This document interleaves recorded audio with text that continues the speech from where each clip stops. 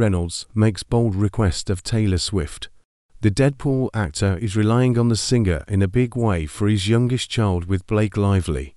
Ryan Reynolds has a hefty call to action for Taylor Swift when it comes to his youngest child. The actor made the bold request during a stop by Today on Monday, May 13th, where Savannah Guthrie asked the Deadpool star to confirm or deny if his fourth baby, whom he shares with Blake Lively, earned a name drop on the Tortured Poets department. It was a bid to get the father of four to reveal the name of their youngest for the first time. But Reynolds was quick on his feet, diverting attention by telling the morning show anchors, "Well, we always wait for Taylor to tell us what the child's name will be." So, he trailed off, going on to joke that the family is still waiting. "So, Taylor, let's maybe start. You know," he continued, "she's a prolific writer. I mean, what are we doing here?"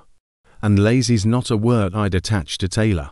If you're new here, Swift featured the names of the couple's other 3 children, daughters Betty, 4, Innes, 7, and James, 9, in the song Betty on her 8th studio album Folklore.